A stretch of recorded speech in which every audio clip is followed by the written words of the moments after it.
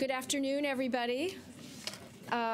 Welcome to U.S. Institute of Peace. My name is Nancy Lindborg. I'm the president here, and I'm delighted to welcome you this afternoon. We have a truly overflow crowd. We're not only jammed in this room, but there's a whole nother room that is filled, which I think is a testimony to the importance of this topic.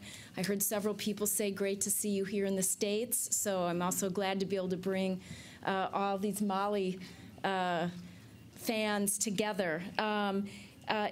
USIP, for those who haven't been here before, was tasked by Congress 30 years ago to develop practical approaches to resolving, preventing, and managing conflict. And we do that by bringing together practical tools, field work, research, training, and policy recommendations. And I think the reason that there's so many people here in this room is the eager and enthusiastic hope that we can bring to bear practical peace-building tools in a place like Mali. And the fact that Mali is in this very specific transition period, which is when we really want to pay very close attention. I was just talking with Ambassador Leonard, who I last saw in Mali in 2012, which she tells me is the longest year Mali's ever had. I was there at a time when there was still a lot of head-scratching going on as to how did this model democracy of West Africa suddenly just implode with the coup and then everything that happened in the north. We also have going on today Day 3 of the World Bank Fragility Forum, and I see some of you here who we were wandering around there earlier this week. You know, and I think Mali really represents the classic challenge of understanding how fragility is both a national security threat for a country and it's a global security threat. And we need to understand how these forces of democracy, development, and security really work together. And take deep and clear-eyed looks at how to support countries and regions as they seek to move out of fragility. And some miscalculations that were done in Mali that are still being thought about and people are seeking to understand. So we're here today in part because we have the transition of the OTI program, and I'm pleased to see some of my former OTI colleagues here and AID colleagues. It's an interesting time because we do have the peace deal. We had elections. The OTI program was very much focused on trying to create positive conditions for both of those to happen. So congratulations on the contribution to that. We also know that peace deals often fail in the first 5 years, and we're just coming up on the first year. So now is really the time that we need to be fully focused on what's next for Mali. How can Mali continue to steer itself forward at a time where there is still conflict? It's in a really tough neighborhood, and there's a lot of hope and a lot of need to help Mali succeed in a positive transition. So I'm delighted that we're able to be here today for this conversation, and I'm also very delighted to now introduce the moderator for today's panel, who is a good friend and close colleague both from USIP and AID, and USIP before that, Beth Cole, who is our special advisor on countering violent extremism and conflict here at USIP, previously ran the USAID Office on Civil-Military Cooperation, and has a very long career in thinking and writing and working on these issues. So please join me in welcoming Beth Cole. Well, thank you, Nancy. And who said we couldn't fill this room on Mali? I don't know. We're going to have to talk to them. So I just want you to know that we're not the only people that are watching this event. We have many people in an overflow room and many people that are streaming this as well. And for those of you in the Twitter universe, please join us at #USIPMali. You know, we don't often stop and pause to think about places like Mali that are going through some very difficult transitions, and to really try to bring on board some of the lessons and some of the things that we might have done well to build peace, but also to examine some of the challenges and opportunities that lie ahead. And so today we're very fortunate to have really an all-star cast up here to help us both look at the lessons, but also to look ahead to challenges and opportunities. I want to just start with Camisa Camara. I practiced. Camisa is the Senior Program Officer for West and Central Africa at the NED. She also started the program for Mali at the NED.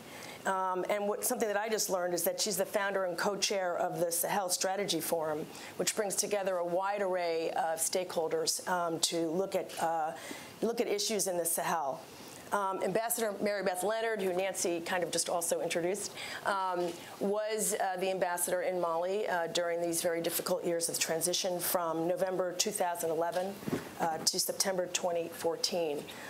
And because of that work, she received the State Department's Diplomacy for Human Rights Award in 2013. And when I asked her yesterday if that goes to a bunch of ambassadors, she said, no, actually just one per year. So that really says something about her service. Joel Hurst. Joel Hurst was the USAID OTI country representative in Mali. He just left in December, and he was there from 2013 to 2016. Previous, he was the country representative for OTI in Uganda and acting in Venezuela. And if you think you don't get rewarded for these assignments, just take a look, because Joel's headed to northern Nigeria to be that acting representative or the representative for OTI.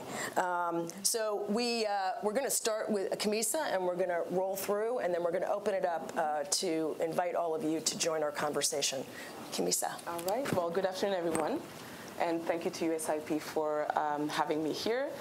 I was asked to summarize what has happened in Mali since 2012, and it is quite a difficult task to do that because every single step that has been taken in Mali since 2012, every single event that has occurred in the country has had huge impacts in Mali, but also in the entire Sahel region. Back in 2012, the National Endowment for Democracy realized that it had not had a program in Mali for a very long time, and that may be because the military coup, which took place that same year, was a surprise. A funding program to civil society organizations could be helpful in addressing some of the underlying governance issues that not many outside of Mali were aware of. So NED, along with some other international organizations and the international community, were shocked that a beacon of democracy such as Mali could have problems. Well, it did, and Mali remains a democracy nonetheless. What is important to recognize here is that Mali has come a very long way since 2012. Well, 2012 was an eventful year. There was a military coup. At the same time, there was a rebellion raging in the northern part of the country. In early 2013, the French/ECOWAS military intervention was able to liberate northern Mali from the jihadists who had temporarily sidelined the separatist rebels. And the same year, Mali held successful legislative elections and elected Ibrahim Boubacar Keïta as president of the country. In 2015, I think that the most important event that occurred, at least from an international perspective, is the signature of the Algiers Accord, the Algiers Peace Agreement, that officially put an end to the fourth Tuareg rebellion that Mali has known since it gained independence from the French in 1960. The Algiers Peace Agreement came after a very long month of tense negotiations between the Malian government and some Arab and Tuareg factions who were having some, I would say, difficulties in agreeing on a negotiation strategy. Some were adamant that they wanted an independent state in northern Mali. some were not. At the end of the day, it didn't really matter because the Malian government wasn't even willing to entertain the idea of an independent state in the north. So about the peace agreement, I think that looking at Mali's issues since 2012, it is important to remember that Mali's security and political crisis are multidimensional, which makes the implementation of the Algiers Accord extremely difficult. Not impossible, but extremely difficult. So I would like to maybe highlight a few points here that could help us really get the whole picture of what has been happening in the country since 2012. So the 2012 Tuareg rebellion took place in a context of constantly evolving power struggles between more and more powerful non-state actors in northern Mali. And one of the reasons why the rebels were able to take over 2/3 of northern Mali was because they had received top-notch military training in Gaddafi's Libya, and they had come back to Mali with sophisticated weapons which they owned and which they could use. One other thing that I would like to highlight, and sometimes this is totally overlooked, some of the Tuareg fighters who came back from Libya were joined by other rebels that were not necessarily Tuaregs, who had deserted the Malian army several times. So they were basically fighting a military or an army of which they were a part of a few months earlier. And this is very important to remember. What is worrying after all of this money that has been poured into Mali since 2012 is the fact that there was this small arms survey that came out last year that came up with the conclusion that the jihadists and some of the rebel factions in northern Mali were more armed than the Malian military still today, which is very worrying. I want to believe that this is not true, but if it is, then we have a serious problem that we have to deal with. So this brings me to my main point. I think it is important to know how much President Ibeka spent when he bought that plane, but what is more important, I think, is to figure out how Mali as a country will implement that huge clause, which is, I think, key, central to Mali's stability within the next 20 years, and that is the demobilization, demilitarization, and reintegration process. When we're talking about combatants or former rebels, how do you reintegrate them into Malian society? Do you reintegrate them in the Malian civil service? Do you reintegrate them into the army? Mali has had a series of failed attempts since the 1990s, and I've met a few Malian officials over the past 3 years who've told me that, well, if without the DDR process or without reintegration, there is no peace possible.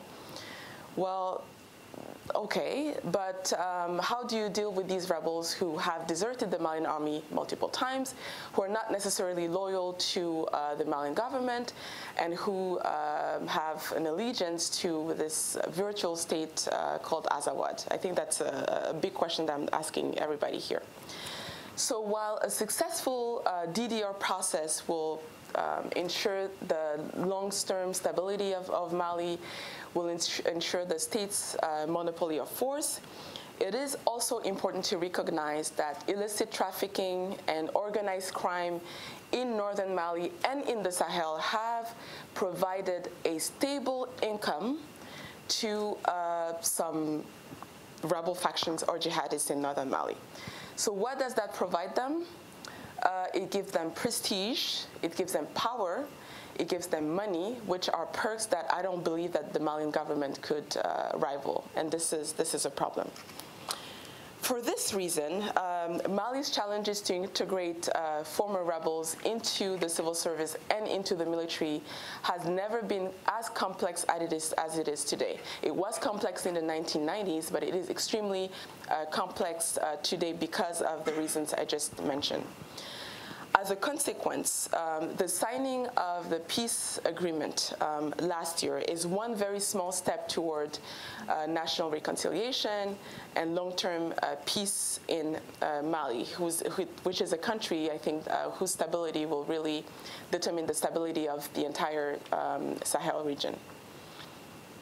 In my opinion, peace prospects in Mali offer a very limited number of possibilities, and that is because of the radically opposed expectations of the northern rebels from those of the Malian government when it comes to the issue of autonomy or an independent state in northern Mali. And I'm using this platform to remind everybody that this issue of an independent state or this issue of Azawad did not start in 2012. Even before Mali gained independence from France, the idea of an independent state in northern Mali, this idea of an Azawad state was mentioned in the 1950s, I can't remember the year, by a historian called Mohamed El-Mehdi Ag Atayer.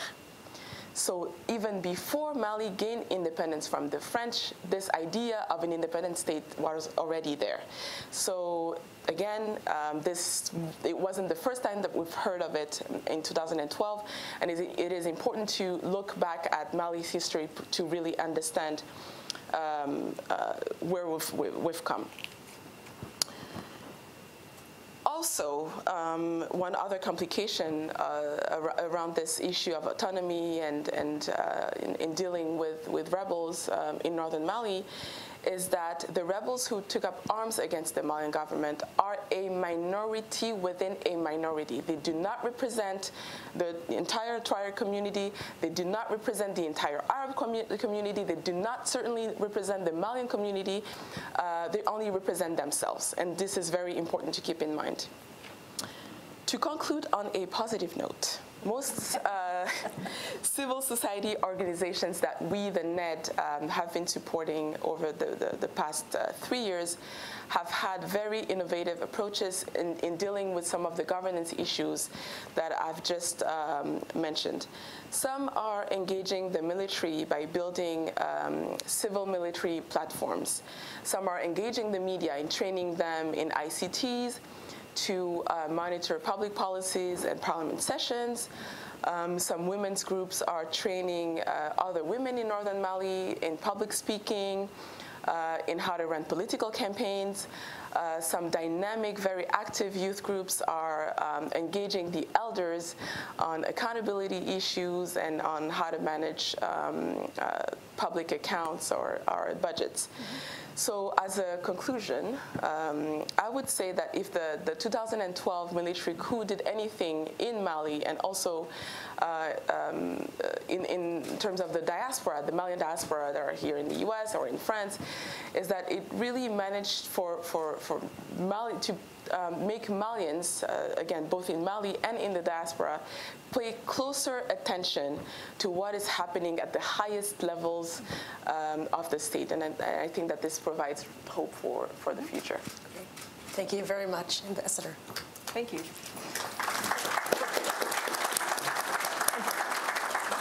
And thank you, Camisa, for a great overview as a backdrop to our discussion.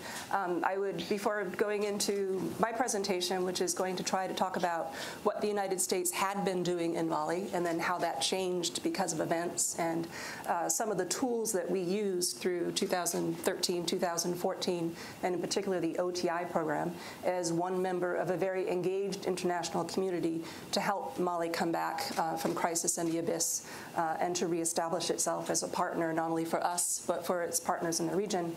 The one thing I think I would add to Camisa's remarks is that when we talk about discussions of Tuareg independence, it is not merely the government of Mali who refused that as a condition. That is actually was wholly embraced by the international community and obviously is a founding principle of the Organization of African Unity and a very fondly held African principle, but that was never particularly on the table. And I think that if you look at the substance of Tuareg grievances over time, many of them amount to a governance issue of service delivery as opposed to necessarily an attachment to an independent state.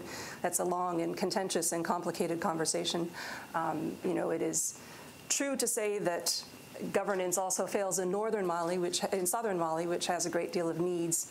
It is also true that Ségou and Sikasso look very different from Kidal and Gao, and there is a difference to what has been accomplished in the north as opposed to the south. But at any rate, so pre the coup in Mali, what was the United States doing there? What was going on there? I'm going to need those glasses, so I'm going to take them. So we had this very agreeable place. Mali was had the freest press in Africa, according to Freedom House. It was the only organization of the Islamic Conference country certified as politically free. It was on the verge of having elections to have a second president in a row depart nicely after his constitutional 2 terms. Very religiously tolerant, with really rich social mechanisms for conflict resolution. And so it was this very agreeable place that also had a very significant number of challenges.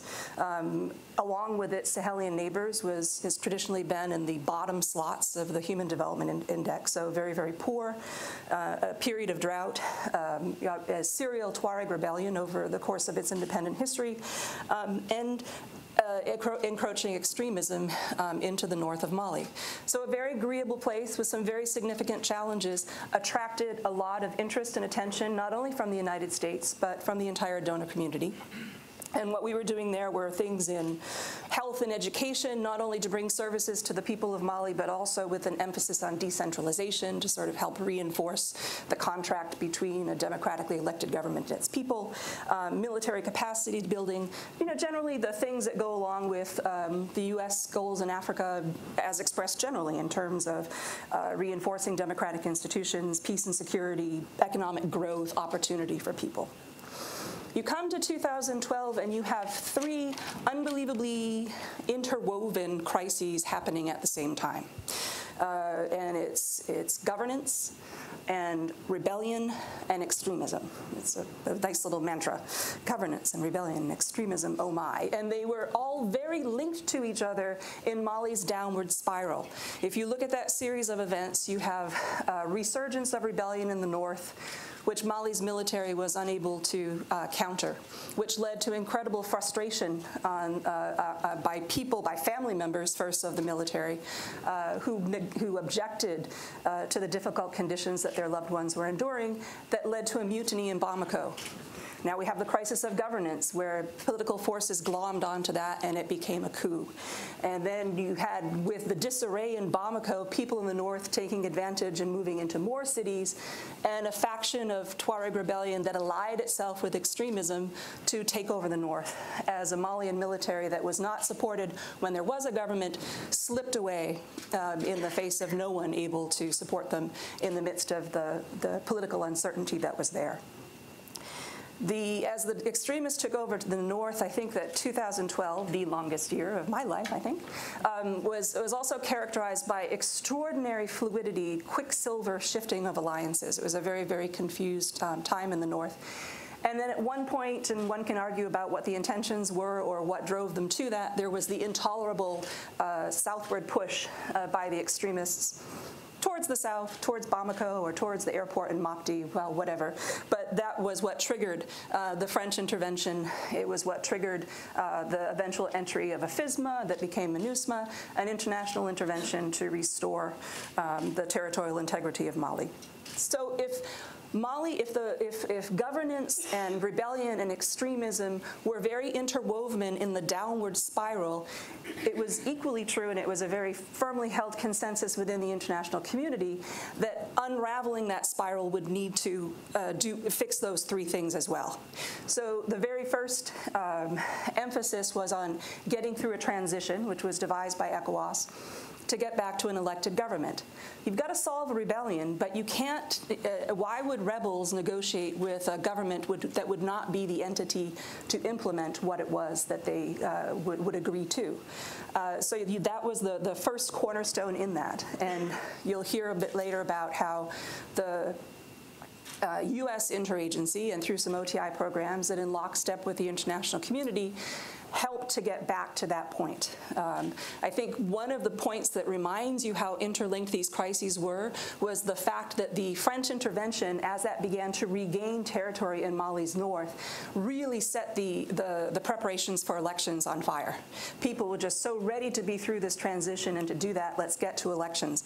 So the international community sat there and under the leadership of MINUSMA said, okay, if these people are really going to have elections on July 28th, the following 28 things had better happen. Which of you can sign up for which parts?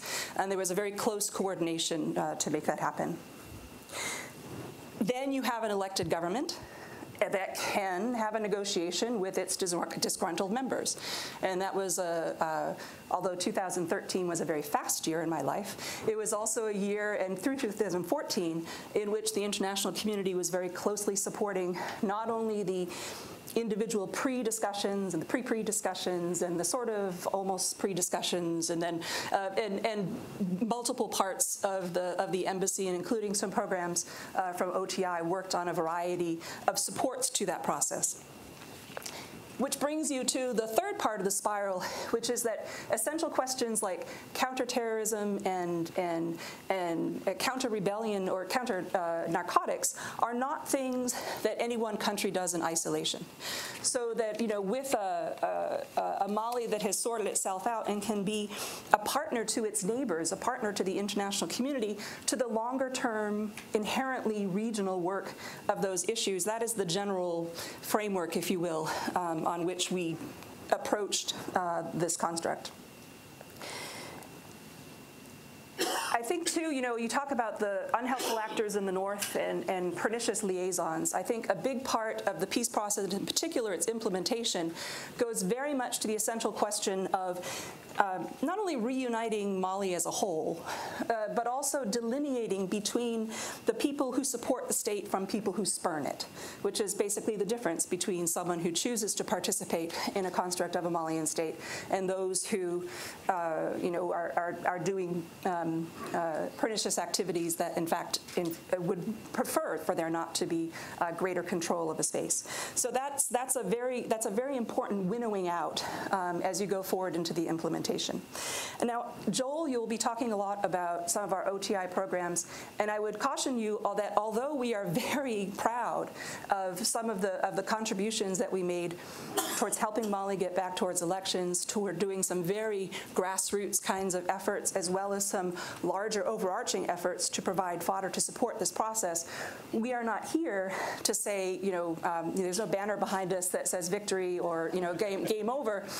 Once you have a peace process, indeed, you still have to implement it. So Mali still has an awful lot of work to do, and it is not a time for complacency, because the great gains in governance, the great gains in return of stability are not there forever. It is possible to threaten them, and it is only in continuing on that road that you can have a prayer of counteracting that.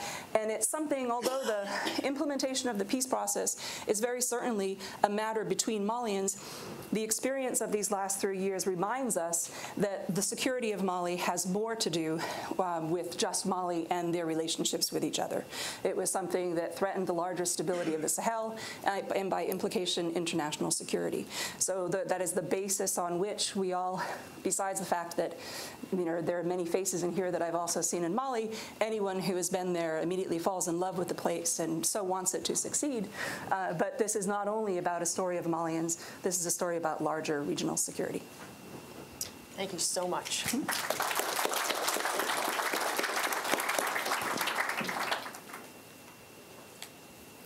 Thank you. Thanks very much. So we're very pleased to be here to talk about the Mali program, and we're very grateful to USAID for hosting this event. I think it's a fantastic event. I used to be a fellow. I myself used to be a fellow at the Council on Foreign Relations and the Bush Institute. And I attended a lot of these events, and I think they're very important. I think they help improve the transparency of our policymaking, and they deepen our democracy. These are debates that are great to have. As far as for me here, I'm here to talk about our program and what we did in Mali from the period of 2013 until ending right now in 2016. OTI's vision statement says we strive to be the preeminent U.S. government response to complex political crises. We want to be called upon in the hard places where difficult things are happening, where we can bring our unique set of skills as a small but important part of the whole of government response to tackle these challenges. And I don't think political crises often get as complex as the crisis that happened in Mali, that both Ambassador and Camissa summed up so well. Coup, counter-coup, rebellion, civil war, al-Qaeda. Things went back quick. To help put the pieces back together, OTI was called and we responded. Ambassador Leonard laid out excellently our policy responses of what we were trying to achieve, what we in the international community felt needed to happen to help her resume her place among the community democracies.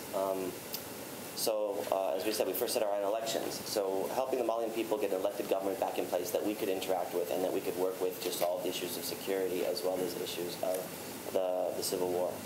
So through 19 activities, we did things like sending 16 million text messages to every Malian cell phone multiple times, informing people how to find their voting booths.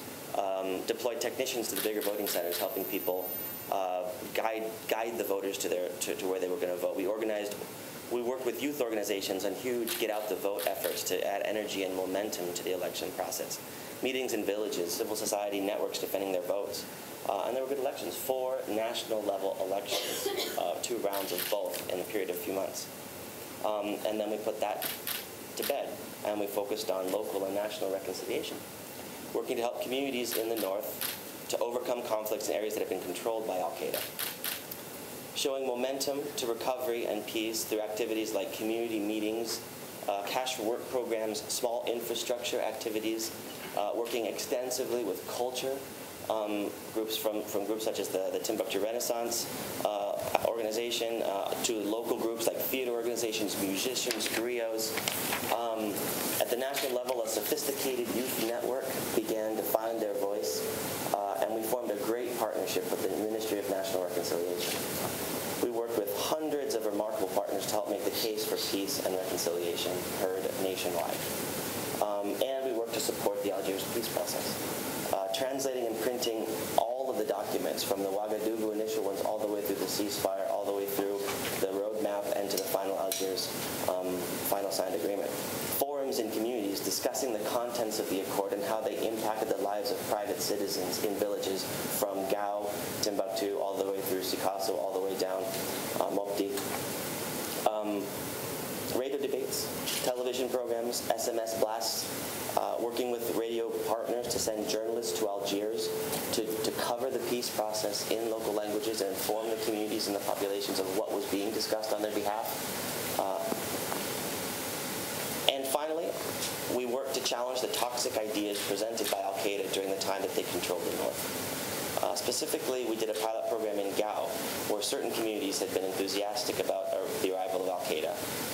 We worked to help them reconcile, to come to terms with what had happened, think about why it was wrong, and help reinsert them into the fabric of Malian society that makes that country naturally resistant to violent extremism.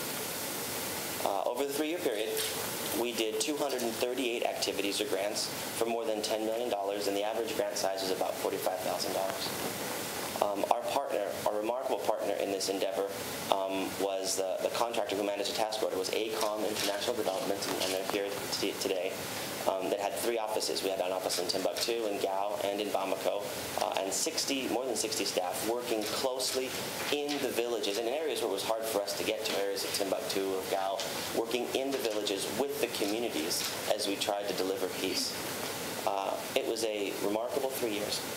And we were so very privileged to also have hundreds of incredible Malian counterparts from the very grassroots levels, councils and youth organizations, all the way through ministries. And it was to work alongside them and help them defend their freedoms. They brought up a little bit also to address some of the lessons that we learned, because we always try to learn. We're actually here on an after-action review, internalizing some of the lessons we learned over the last 3 years. So I think that there's, I'm going to talk about 3. First of all, we were incredibly lucky to have remarkable policy guidance from the State Department and the interagency coming from the embassy, from Ambassador Leonard as well as Ambassador Folmsby. And we figured out together what needs to be done. And then figuring out how to go about and advance those policy imperatives in the villages and in the communities. The lesson there is in policy vacuums or where things are unclear, OTI programs struggle. And we did not, so that was good. The second, and we talk about this all the time at OTI, you have to have programs that are quick enough to seize windows of opportunity as they emerge. Something is happening, you must respond. In Mali, the quickest grant that we did was, I think, was about 3 hours. The quickest cluster of activities that you'll see here, responding to a return of conflict when the Prime Minister visited Kidal, was in about a week and a half. And you have to be quick and flexible to pivot the program when political imperatives change. And third, and I can't stress this enough because this one's hard, you have to be willing to take risks.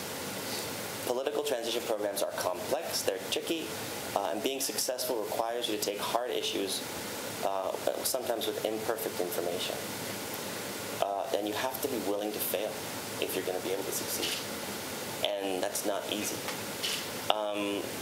This is one of the reasons we do small grants. If something doesn't work, the risks are reduced because individual projects, they can be changed, they can be terminated, and we can find out what does work and power forward without affecting the initiative as a whole.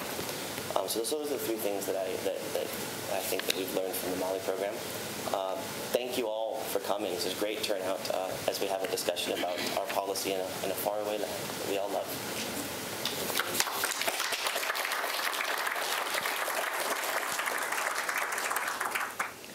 All right. Well, geez. There's so many questions and so much to work with here. So I wanted to open it up. Oh, sorry. We have some folks that have mics that can bring to you. Yes, please. Thank you for the presentation. My name is Corinne Duffka. I head up Human Rights Watch's work in West Africa, and I know. Could you wait for the mic for 1 second? Thank you. Quite a loud voice. Yeah. Thank you. Yeah. Good afternoon, everyone. I'm Corinne Duffka. I head up Human Rights Watch's work in West Africa, and have been to Mali many times, most recently in December. So my question is, when looking at the issues that gave rise to, I guess, what we could refer to as Mali's spectacular and very painful collapse in 2013, we, and I'm sure many of you, recognize a few of them. Key issues: corruption and bad economic governance being one. The other one, impunity, and the other one, the criminalization of the state, notably in drug trafficking. My question is really, if you think that A, Mali has recognized those issues enough, and whether the international community, including the U.S. government, is addressing those issues both programmatically, rhetorically, and otherwise. I mention this because I was just in Mali in December doing research on the spread of war, the very unfortunate spread of violence, at least, and the growth of extremist groups into central and southern Mali. And I spoke with a lot of leaders from the Pul community particularly, and they mentioned again and again and again that their boys were joining these groups, particularly because of the lack of justice, the security vacuum, and ongoing abuses that these extremist groups were exploiting in order to recruit. So, okay, thank you very much. Let's hear from the panel. Do you want to begin? I can quickly begin. Okay. Just maybe one quick answer is that, has Mali recognized these issues? Of course. I think that's a given. However, I think it's important as in the international community to understand that you can't really deal with these issues in 3 days and then send a report saying, well, we've been successful. I think that a long-term approach is really what needs to happen, and it's really unfair to ask for results, I think, within a very short period of time. But I think that, the issues are quite well understood, and really what has happened in 2012 has contributed to Malians within Mali and outside of Mali to really spend time in understanding what is happening in the country. I would say that, when I think of how did this all go so very wrong, there are 3 categories of things for me. the three sort of fatal elements. And the biggest one that is specific to Mali as opposed to perhaps coming in from elsewhere would be, these delightful people who took their best characteristics to too far of an extreme to an extent that became corrosive. And I mean in particular, Malians are the nicest, most consensual people on the planet, and all those wonderful mechanisms for diffusing conflicts became an unwillingness to engage in the constructive criticism that is so important to a democracy. And I think that part of it was not a matter of policy, but a side product of policy. ATT coming to power after what was then viewed in Mali, of course they had not seen a more recent American standard, of a very sharp domestic political discourse, eschewed membership in a political party because the atmosphere had become so poisonous. But that's, in looking at the former IMF representative, that's like saying in economics, okay, if you're going to intervene in your currency, you can lean against the wind, but you can't push with it. And by stressing consensus, that turned out to be ultimately corrosive and allowed corruption to creep in, allowed the hollowing out of institutions, which made a lot of Malians mad. But in fine Malian fashion, rather than talking about that or confronting that, people were just sort of grumbling about it. So when the coup finally happened, everybody could say, yeah, and I'm really mad about that, and I'm really mad about that too. And one of the things that I love so much now seeing in Mali, but I think drives our consensually bent Malians a bit to distraction, is a very critical debate about what is happening.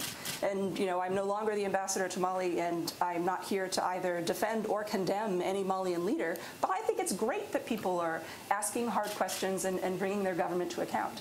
And that's exactly what Mali needed and did not have. That was a big part of bringing it to where it was today. The other two, FYI, I think are just the, also a victim of the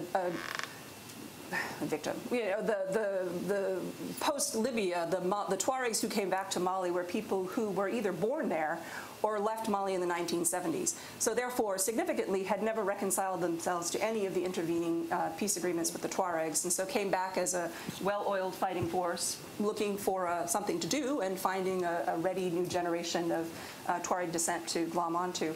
And then I think the other factor that absolutely cannot be underestimated is that the encroaching extremism in Mali created another power dynamic beyond sort of rebellion or traditional hierarchy as paths to success and prominence and power.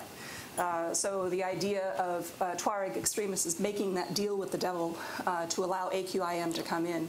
And furthermore, those two streams of Tuareg rebellion, not necessarily cooperating with each other, but kind of happening at the same time, was all the more difficult for a hollowed out set of institutions to counter, and has a lot of explanatory value in this context, and all the more reason to go back up that spiral to be able to address those problems in turn. Sure.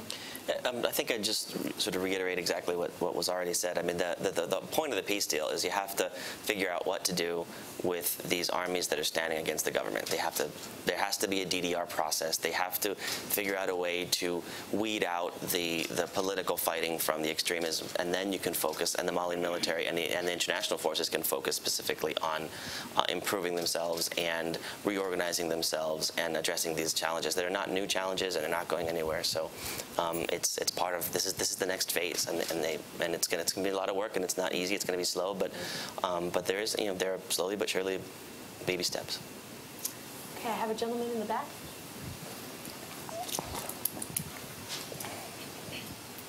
Thank you. Hi, I'm Christos Kyrou from the Center for International Relations.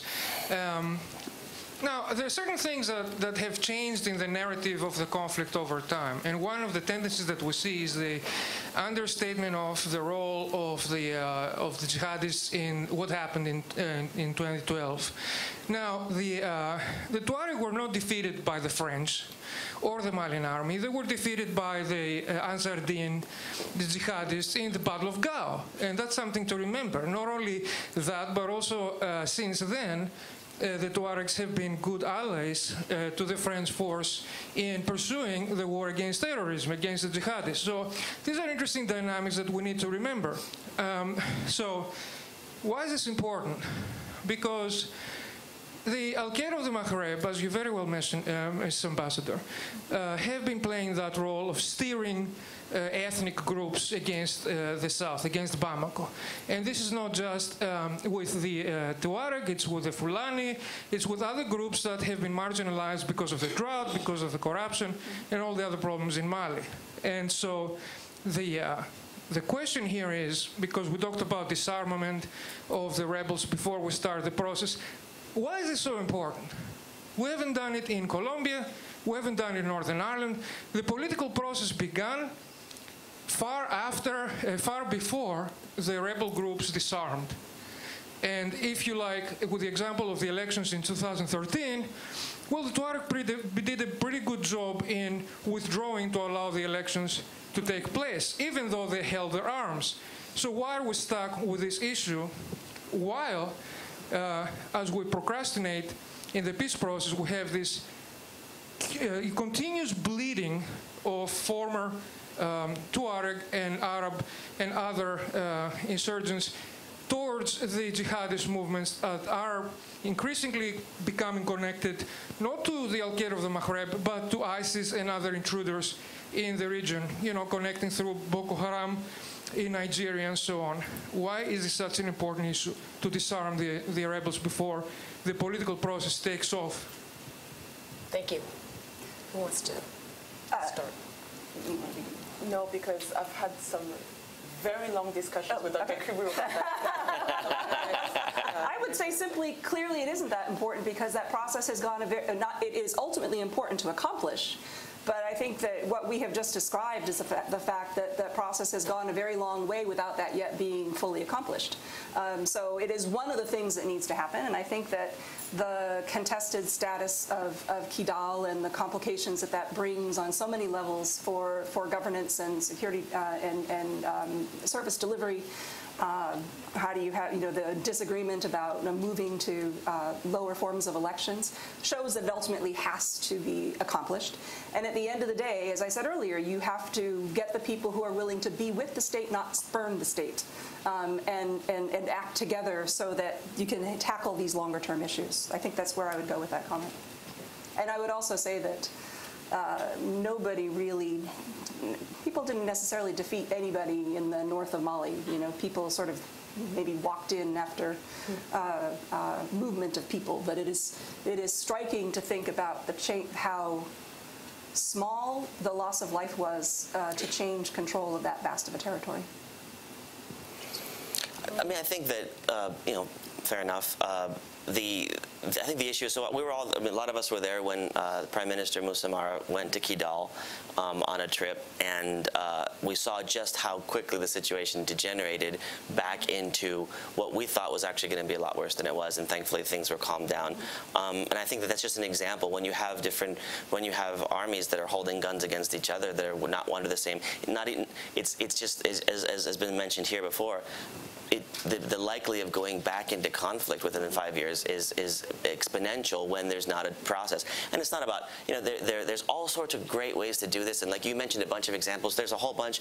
There's, there's local police groups, or there's local protection organizations, or there's reintegration into the Malian military. There's a whole, and these are discussions that the Malians need to have and figure this out. But they have to figure out how to bring together one chain of command so that they can then go after the bad guys.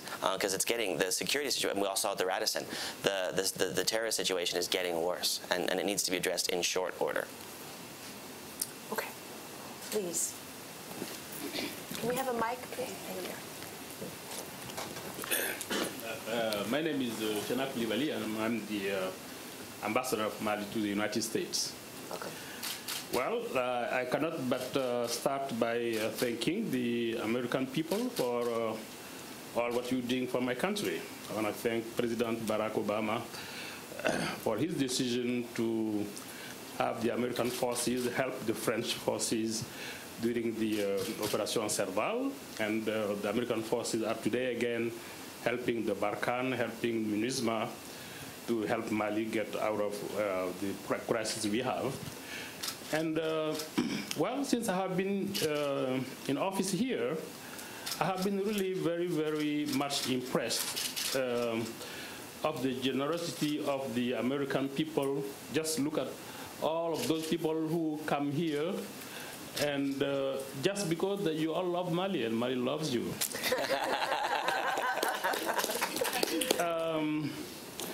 Well, I think nobody expects me saying anything bad about the way the government is doing things today. And I will not say that. What I will say is that, well, the job is not totally done yet. We are very grateful to the international community for all what has been done on the multilateral basis, on the bilateral basis. The MISMA, which was African, became MINUSMA, and like what I just said, the French government, the American government, all the world has helped Mali and is keeping doing it. Just I heard in the news just a few days ago that the 600 German soldiers will go to Mali. So a lot has been done, but a lot remains. You know that the peace agreement was signed in May and June of last year, and that there is an implementation procedure which is in which the government is helped. The government and the former rebels are helped by the international community, exactly those who were with us in Alger, that is all the neighbors of Mali, African Union, European Union, United Nations. The French and the US government said that they are not member of the committee, but still were there as observers. And we need that this system continues, that this system continues. During the negotiations, at many times, the negotiations have started in July of 2014, and well, they did not end before the 28th of February 2015. So it's from July to February. It has been very long, and it has been necessary many times to put pressure. I think that there has been much more pressure on the government than on the rebels, and that is, I think, that is a normal way of doing things. When there is a rebellion and there are peace talks, then, well, the party which is supposed to be the strongest, which was not the case this time. But anyway, the government is always considered as stronger than the rebels. So the government is the one which have suffered more pressure from the international community. And I think President Ibrahim Boubacar Keïta did accept the pressures. He did accept the peace agreement. He accepted into the negotiation things with which not everybody in Mali agreed. That's the reason why the president had to send his ministers out in the country to explain the peace agreement. When you say negotiations, you mean that you have to give up something to get something else. And the president did accept many, many, many things. A few days ago, because the implementation of the peace process was slowing down, the president, the prime minister first, and the president have had talks with the leaders of the rebellions, and I think things are back again on track. They have decided that a meeting will be held in Kidal by the end of this month. A 2-month action plan has been decided. So I think the peace process will really come back on track and things will go. Now, about all the governance issues, the corruption issues, nobody refuses that those things exist. I think President Atete, before he was overthrown, has decided to appoint a special high officer against the corruption, and the man he had to organize a national conference against corruption was the man who is prime minister today. And the President Ibrahim Boubacar Keïta has decreed that the year 2014 was the year against corruption. I'm not saying that neither one of them has succeeded, but I'm saying that, yes, they are aware that corruption is one of the worst things happening today in Mali, and that the president knows that things will not work with the corruption going on. But then, a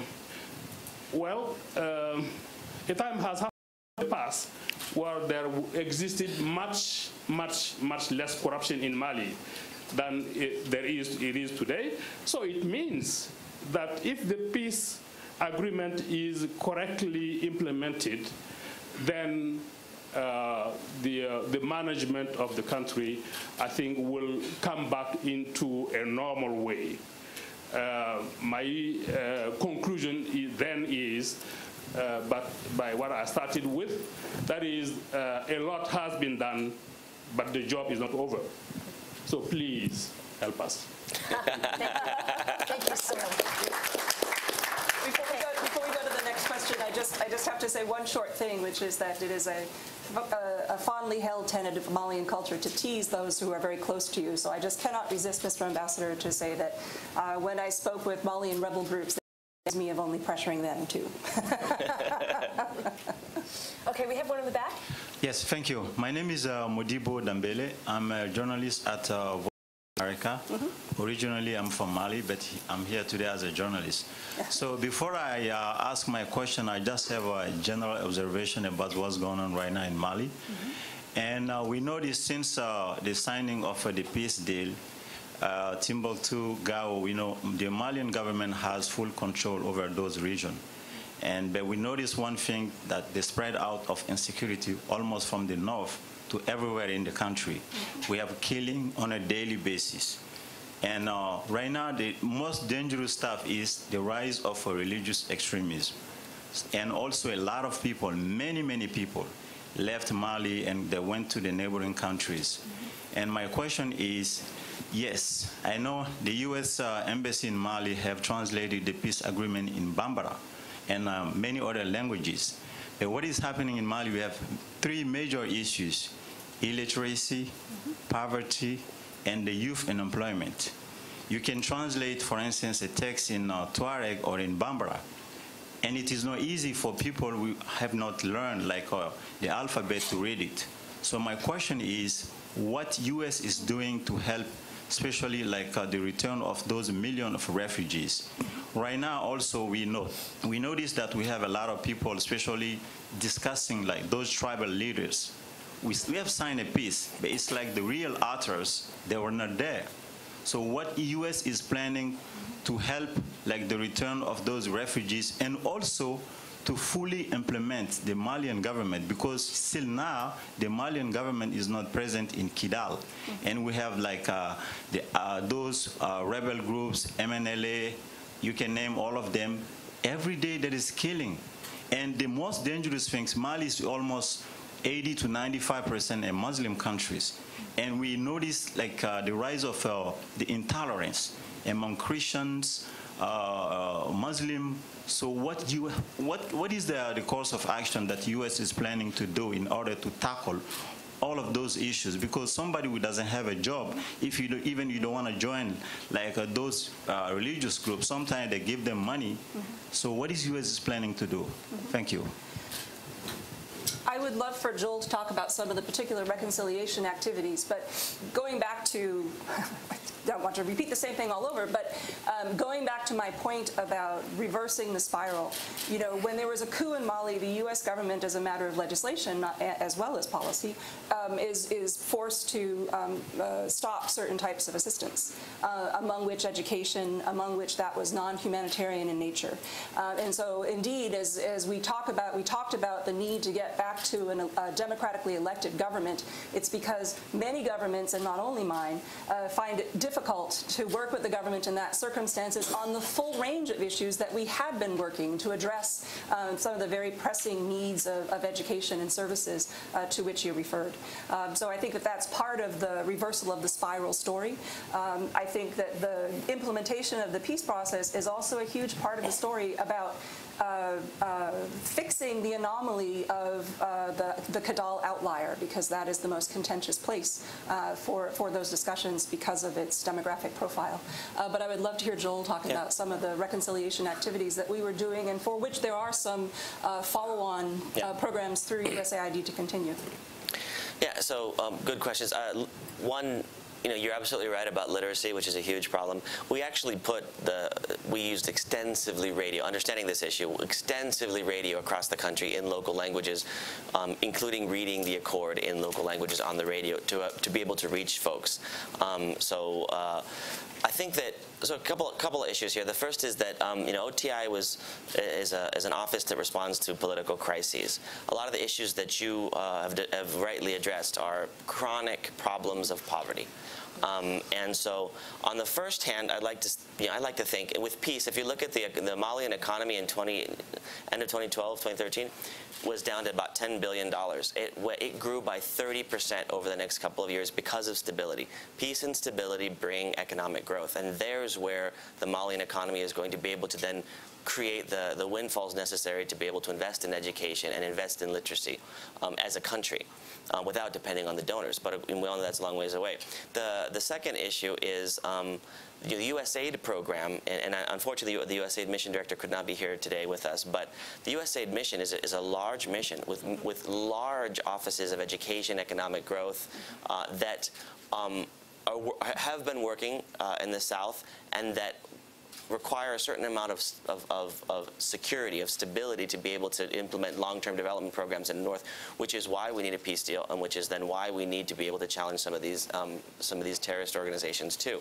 So it's all a bit of a, it's like dominoes, but they're still there, and and the U.S. government will remain committed to development in Mali, for generation. But specifically as far as the implementation of the peace deal, one of the ways that OTI works in missions with embassies and with USAID missions is we are there to be catalytic at a particular moment in time. We worked very closely with the mission to design a mechanism that the mission will be running to help with the countering extremism and implementing the peace deal.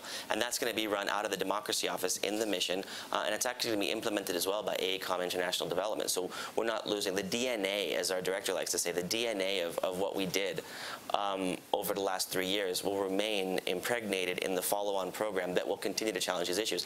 But my final point is, we love to help. We believe in this work. But at the end of the day, these are Malian issues, and we will help as much as we possibly can. But it's for the Malian government and the Malian people to fix these things in the long term.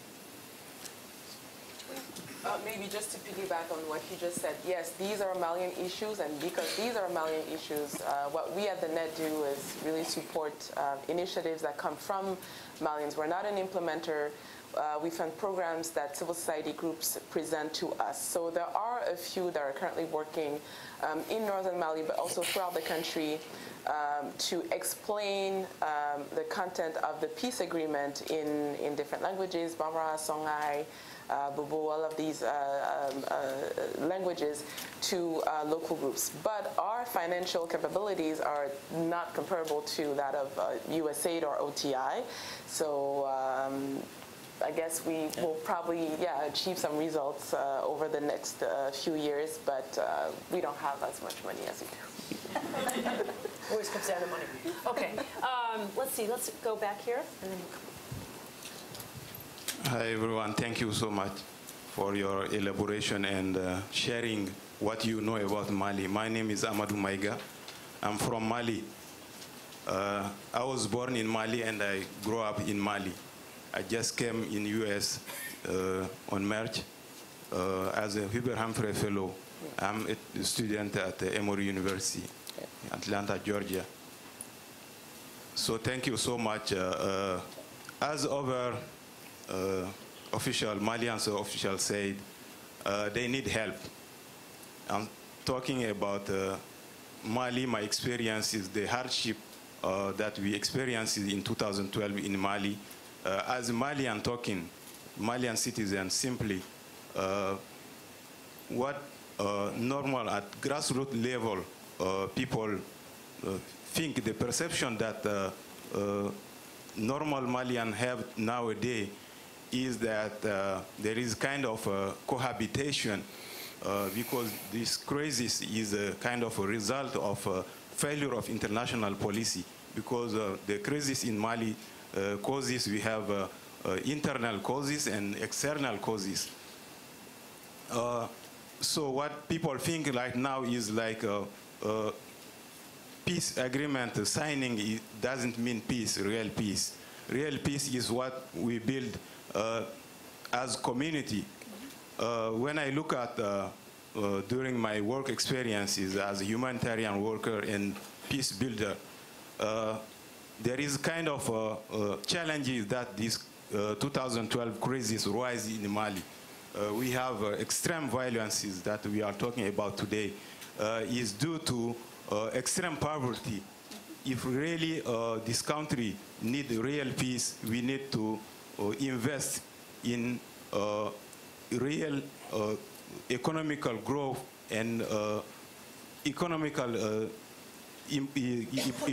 production activities to keep young men expecting to have hope, such as some part. I'm talking about big challenges rising since the 2012 crisis happened in Mali. Is like we are a community. We are as Malian. We are old civilization. Our society is built like diversity. Is real diversity, but today it's like some part of population is feeling as victims. We have kind of victimization of a part of ethnic groups, and some are, this can be really unintended consequences of international policy intervention. So thank you, and welcome to America. Thank you so much. Would you like to pose a question? Yes. Okay. Nowadays, what is the effectiveness of international intervention for building peace? Because we have so many challenges that it looks like people are more focusing on political process than not tackling the deep root causes of this crisis. Okay. Thank you. I can take that. Okay. So, and this is where the ambassador mentioned some of our reconciliation activities. Actually, and it will continue, and it needs to continue. You know, Mali created the Ministry of National Reconciliation, a new ministry, to address exactly these issues, and the realization that there had been ethnic conflicts that were exacerbated during this period that need to be addressed. And they're doing work. It's a new ministry, and we worked a lot with them very closely, and it was a great relationship. But at the grassroots level, we did. I mean, dozens, if not hundreds, of local level discussions, and as you know, every challenge was different. At one point, it's the Pole community that had a conflict with the Tuareg. Sometimes it was the white Tuareg against the black Tuareg. Sometimes it was the Bozo against, and every situation was unique. When al-Qaeda came through, they identified very quickly what the conflicts were and made them worse. So when we got there, this rich fabric of society, which makes Mali resilient for, as you mentioned, 1,000 years, was frayed by this occupation that especially the Northerners considered unprecedented. Strangers, foreigners came in. So we began to work, and like I said, through a bunch of our activities, and we're not, you know, and we just did it. We did it to demonstrate the possibility of doing it, and then to show that it was that there was a way, using and collaborating with Malian culture to jumpstart this process, and it continues today. When you look at the discussions that happened in Anafis, when you look at all of these different local level, the Ministry of Reconciliation's tour along the Niger, where they stop village by village by village and talk to the local leader. This is something that you know that USAID will continue to support, but that the Malians themselves are beginning the process of doing, and I think that it's healthy and it's important. have one up here. My name is Jordan Ryan. I'm the Vice President of the Peace Program at the Carter Center, and I want to thank USAID, and I'm very glad that the ambassador from Mali here as Minister of Health is coming to Atlanta, in part to talk about the guinea worm program. As many of you know, President Carter said that his fondest hope is to stay alive long enough to see the last guinea worm die. There are 5 cases in 2015 in Mali, and we all know with conflict comes the inability to really get to some of the villages where those last remaining guinea worms are. And it's in that context that I'd like to ask both these, I think, tremendous discussion here from those that have really been on the ground and looking at how to both sort of kickstart peace, the lessons learned about speed and effectiveness, about bringing people involved, but then to hear the ambassador say, well, the end of the month, we hope to have a conference, and we're working on the peace implementation over the next couple of months. It would be interesting to hear both from those sort of outside observers as well as perhaps the ambassador, where are the real impediments? What really has to be done in terms of both the very short-term action of the next couple of months that can really step up the implementation of the peace accord? Obviously, it will be the long-term that matters of changing the dynamics of making sure involvement, but are there things that need to be done quickly to make sure that there's a continued momentum of implementation of the peace agreement?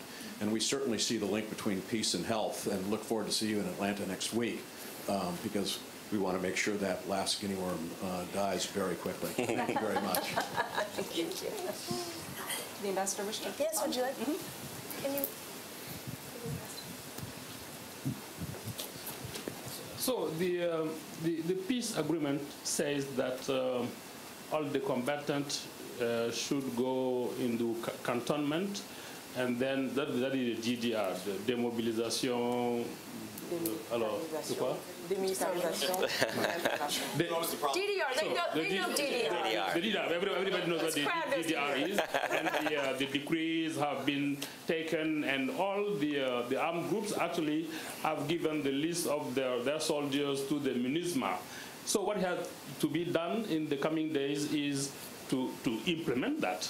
So the MINUSMA should be given either the means or the instructions to go ahead. Another thing that has to be done, and that is the most important today, is to stop the terrorism. You know that after the French Operation Serval, we thought that the terrorists are out of the country, that after the Ouagadougou, the 18th of June 2013 agreement was signed, the elections were undertaken, and the next was just to go ahead with the negotiations, and then the jihadists came and they started attacking. At the beginning, they were only attacking in the north, but then now every other day you would hear that they have made an attack in the north, in the center, in the south, in the north, in the center, in the south, and then they attacked in Bamako. What they want, the terrorists, is that while Mali's partners would be afraid to go to Mali, they don't want you to like Mali. I hope they won't convince you. You will keep on loving Mali, right? Right? And yeah, the fight against terrorism is today the priority of the priorities. Yeah. And like I was saying, a lot has been done. The United States government, the president has decided to have Mali into the SGI, the Security Government Initiative. Just a few days ago, I was at the State Department. I have heard much more good news from them, and I know that the implementation of all of that will help us get rid of the terrorism. Once that is done, then the 3 billion euros that have been pledged at the October 22nd conference in OECD in Paris, that is enough money when it is all invested in the north. The USAID has a 5-year program, a lot of money, and most of it will be invested in the north. So the commitment of President Keita to implement the peace process. And to have the peace process, the implementation will help the north of the Mali catch up on the development delay that the north has on the south. Everybody agrees on that. No, but then what do we do so that the north will catch up? So once the terrorism is out, the peace will be in, and the corruption will stop, and the governance will be good, and Mali will become the paradise it has been, right? Thank you. Okay, we have time for a few more questions. I'm going to take this lovely woman here and then go to the back. And in the yellow. First the yellow. Oh, no, right behind you. Can we just do this first? Thank you. She's been waiting. We'll hand it to you next. Hi, my name is Aissata Thiam. I'm from Mali, and I'm really thankful. I feel the love in this room. I want to thank everybody for showing so much interest in Mali and our problems. I do have a comment and a question. The comment is about the globalization of this thing. I know we have problems in Mali because the DEA fight against drugs in the United States and elsewhere made it so that we became the weakest link for the drug traffickers to come in the north of Mali and do their things. So I do think that all of us should feel responsible for what's happening right now in Mali.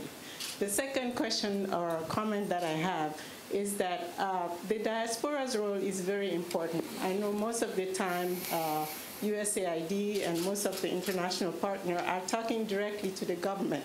But I do know that we as diaspora, we love our country, we have resources, we have expertise, we have competencies, and we love all of the people here to see how we can build together strategic partnership and coalitions so that all of the things that are happening are coordinated. The resources are there. We just need to make sure they're well coordinated and they make some impact in Mali. Thank you again. Her question was much better than mine, but just to follow up about other issues. Could you introduce yourself, please? Reda Liamouri, I'm a Malian lover. I'm an independent consultant on the Sahel and especially Mali. So my question is in regard to instability in the north and the reasons why peace accord doesn't succeed. When I follow Mali and I see the names signing the accords, it makes me upset, especially that I follow the country. That's why the accord doesn't succeed. When we talk about the NFIS discussions, when I see the accord, who signed the accord, names that have been involved in illicit activities, not known to be involved in illicit activities, yet they have participated in previous accords in 2000s and the 90s, and yet they're still being involved despite the failure of the accord. So what the Malian government and its partners doing to pressure those personalities, those individuals or other communities to sideline them and to move forward and prevent from falling from the same problem. Second question to Joel directly about we know that one of the issues is division among communities between the Tuareg, Arab, Songhai, Pearl. So what OTI has done, some of the success stories that you have, you can share with us about to bring those communities together. Thank you. Okay, so I'm going to ask our panel to take this opportunity perhaps to provide an answer to this gentleman's questions, but also to give some concluding comments. And we'll end with Joel. Okay. Thank you.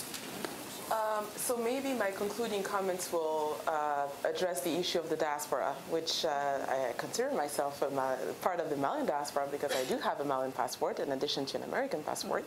And I'm also the vice president of the l'Association des Maliens de Washington, D.C., the Malian Association of Washington, D.C. And I think that, and I think I mentioned that in my comments, the contribution that the diaspora, the Malian diaspora, has currently in Mali is much bigger than it has been before. And that is because we are paying attention to what is happening. We want to be involved in solving the problems of Mali. We want to be on panels, and we want to talk about what we think are the main issues in Mali. So we're really hoping that this trend continues, that the Mali program at VOA will continue to come to events as they relate to Mali and the Sahel. And I work with the NED, at the NED. I started the Mali program at the NED. But, for example, this is my first time to meet Joel in DC. We've only met in Bamako before. So we are coordinating efforts. I'm doing it because it is my job, but I'm also doing it because Mali is very close to my heart and because it is my country. I would say that as a top-line thing to finish with, that democracies succeed the best when their citizens are active, when they are requiring of their government, when they are committed, and when they are engaged. And that stands for Malians, whether they be within Mali or here in the United States. And I think that Malians as a people have great tools to succeed in this endeavor. And there is an enormous, yes, it is a crisis that had both internal and external elements to it. There is also an enormous international community commitment to help Malians succeed. And we want them to, not only for themselves, but for the larger security of all their neighbors. Yeah, so just to answer that question real quick, one of the things we worked a lot on was this reconciliation, because you're right, there was just it's one of the things that comes to the fore whenever you talk to anybody, and it's all context specific, but there's a lot of good examples, and I'll give you a couple of stories, but watching we supported a rally or a gathering in Gao. Filled the stadium, 3,000 to 4,000 people in Gao. This is when the rebels had refused to initial the peace deal.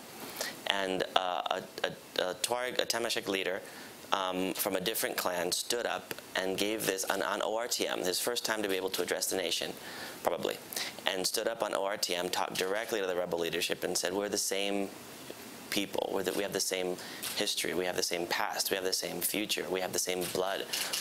We need you to come on to return to us and to stop opposing this. And this wasn't from a minister, and this was from someone who probably never had an opportunity, giving people the people who were affected by the conflict, who lived the crisis, the opportunity to speak out. That's where OTI, that's the work that we do, and that's the powerful ability that we have to give people, to give voice to the voiceless. And I think that another example, we did a big concert, it was a theater competition in Timbuktu, and one of the participants said, the French gave me back my country, but this competition gave me back my town. And those types of things, they say, now I stand beside an Arab and I can stand beside and we can be together again. And there's a lot of examples because we did so many activities, but you're absolutely right. And we hope, our idea is to be catalytic. So we hope that it continues. We hope that we've worked with great Malian local folks to demonstrate that it can be done and show them that there's people who care about this. And now it's upon them to continue. And so just for my last, it was remarkable to watch how Mali recovered. You look at other countries that fall into these deep ditches, and they can't crawl themselves out. They can't pull themselves out. They get stuck. And Mali did not get stuck. It has decided that it is going to overcome this. And now we have terrorism, we have the Radisson, and we have and the implementation of one step, it's the African adage, you eat an elephant one bite at a time. And it was a remarkable opportunity for us to participate, at least in a small way, in that. Thank you. And thank you to USAID. Yes, so ladies and gentlemen, I want to thank you. I want to thank USAID, OTI, for coming to us with an idea to hold this event. And I think that we're very happy that we were able to partner with them. I want to thank our amazing panel, and I want to thank all of you who I hope will continue to help. You must continue, actually, to help Mali. So thank you so much.